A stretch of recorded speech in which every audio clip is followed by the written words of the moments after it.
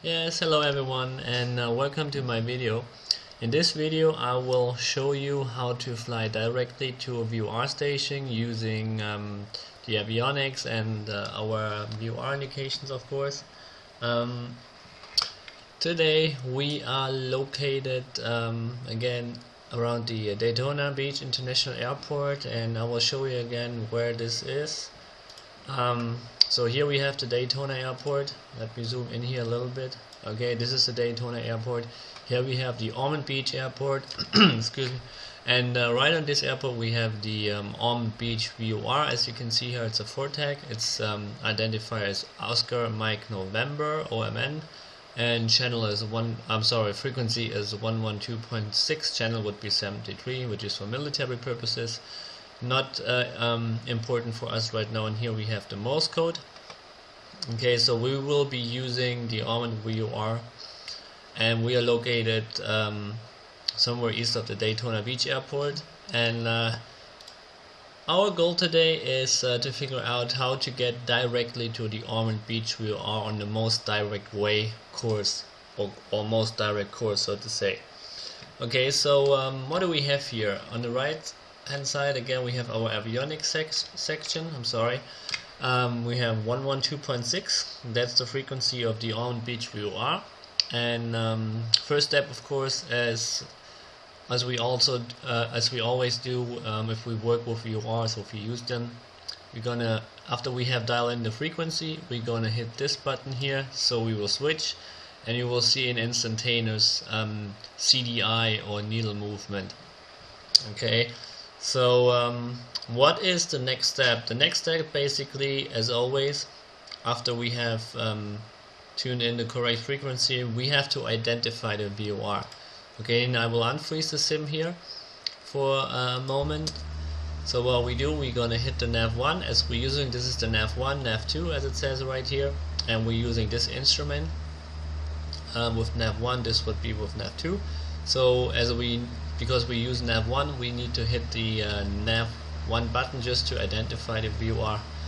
The VOR is a 4 tag, as already mentioned, so it does have DME. So basically we'll also have to check if the DME works, and of course we should double check the VOR Morse code identifier with our with the dots and dashes that we see on the map. Okay, so one more time, this is the Morse code I was talking about before. So while we hear that tone, we should double check if we have selected the right VOR. And of course the other reason why we would do it is to figure out if the signals we get from it, if we do, are reliable. Okay, so we have identified the VOR, and the DME part works as well. Next thing we want to do, we need a 2 indication. Okay, you see the white triangle here pointing up. This is already pointing up, which is actually already the indication that we need. So since we have that, we go ahead and use our OBS Omni Bearing Selector and turn it until we have a centered needle. Okay, we need it in order to figure out which course we have to fly to get direct to the Ormond Beach VOR. Okay, so you keep on turning it until the needle centers. Here we go. I'll freeze the sim. I was actually a little bit off already. The other direction. Here we go.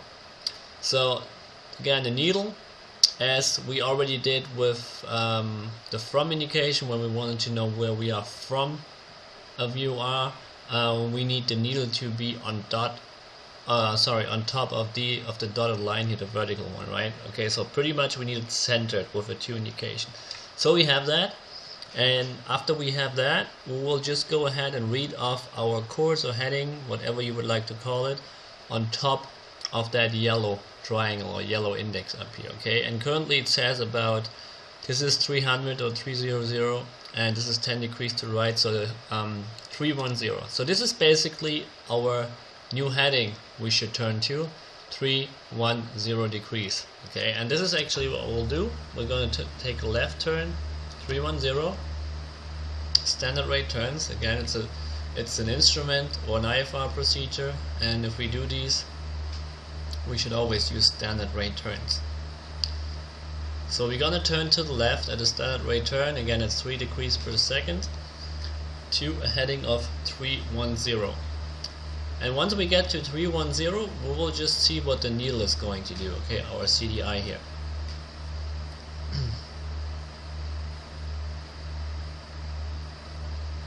Okay, getting closer to 310, you can slowly start to level the plane, to back to straight and level flight. 310. Here we go, that's 310. And now I will freeze the sim again. Now we can see we have turned to a heading of 310, but as you can see, the needle or the CDI is still about has still about a half scale deflection, which means we are not on the course of 310, which we would like to get. Each dot representing about 2 degrees, so we are about in the middle, so something between 4 and 6, so probably 5 degrees off. And half scale deflection, we would just use the double of that, and double of that will be 10, so a heading of 300 should get us to the selected course that we need in order to get directly to the VOR. Okay, so I unfreeze it and I turn to 300. And again, remember, the bigger of a correction you put in, of course, the faster you will intercept that course, okay? And here we go, 300. That's not a big correction, but a little bit. So now I want to show you that really quick. Let's take the flight simulator map here, because this will illustrate our flight path. Here we have the on beach VOR, and the 310 that we want to track is basically somewhere right here, so we will not too far away from it. And for this to make even more sense, I have a sectional chart here that I would like to show you. Here we have the on beach VOR, and this is about the 330 radial. So we would say we wanted the 310, which should be somewhere here. Okay, so hold on, 310. So this is somewhere. This is actually not going. Anyway, this is 270 and 10, 20, 30, so this is 300, and 310 would be about 10 degrees off. So our reciprocal would be 130. Okay, so we are currently located somewhere here, okay, and we need to get to this radial that's passing through the VOR right here all the way up. Okay, so it's basically the 130 radial from the Ormond Beach and the 310 course to the station. Okay. Back to our flight simulation here. So we have half scale deflection, and we put in about 10 degrees of correction. That will get us back for sure, but it will take more time. But the basic correction is usually double the needle deflection, okay, to either side. If it's a full scale deflection, of course it would be 10, so you should correct at least 20 degrees. Since we only had half a scale deflection, which is 5, we double that, you will get 10. Of course you can take more than 10, you can take 15 or 20. Again, the more correction you put in, the quicker you will probably intercept your course. And then the next thing, which becomes important, you should not wait until this needle is at center before you turn back. Okay, you should always turn back maybe about 1 dot before it centers. Slowly turn back to your course you want to go, like the 310. So it's getting closer to 1 dot deflection to the left. So what we do is we go ahead and use half a standard rate turn maybe to slowly turn back to our desired course here of 310.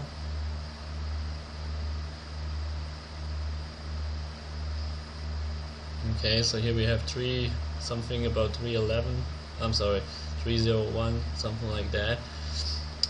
Because if you start to turn back when the needle is centered, you will fly probably a curved path, as you always as you keep on chasing a needle. Okay, you're not keeping it steady, and that's what you want. You want to keep it steady in the center. So here we have 305, and that's almost centered right now. Okay, and here we go, it's centered. And here we are back on our heading of 310. So currently, to pause the sim really quick, currently we have a heading of 310 and a course of 310 with a centered needle, 2 indication. That's exactly what we want. We are about 4.5 nautical miles to the southeast of the beach VOR, and we will fly that for a few miles now, and you can see if that the needle should stay centered. Now if you would have wind blowing you around, maybe from the south or from the north, you might have to correct it. And even now we have no wind or variable wind, which is like very light. We even have to correct a little bit to the right, but that might also be the reason because I turned back a little bit late before. But if it's within center, within 1 dot or 2 dot deflection, it's always okay to correct it.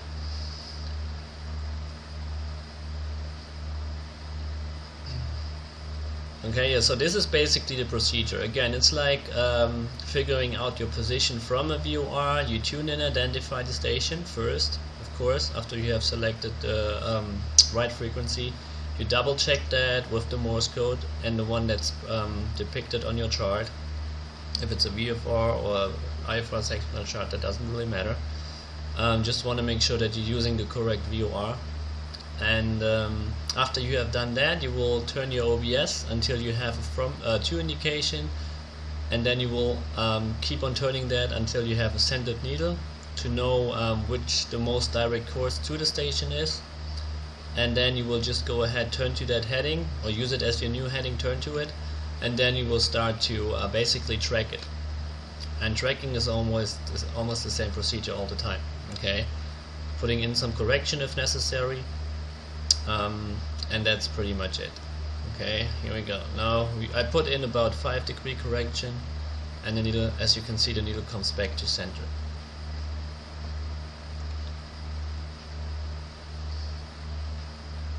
And one more thing, as you get closer to a station, the needle is becoming more sensitive. Okay, and you should maybe still put in correction in order to keep on your track, but don't put in too much. As you can see right now, I'm probably not too far off, but we are getting very close to the station, here about 5 miles, which is very close to that zone or the cone of confusion where you have no signal coverage. So don't mess around with your heading too much. Just keep it steady for a couple of seconds until the needle has flipped. The flank has flipped from the to from. Right now here it was from indication, and you will see that the needle is coming back to center after maybe a couple of seconds again, or at least half scale back. You might need to put in some new correction, but here we go. It's coming back to center. It's moving. And yeah, that's basically how you fly directly to a VOR. When do you use it? Usually when the tower instructs you to fly direct to a VOR station for a holding or for an instrument approach.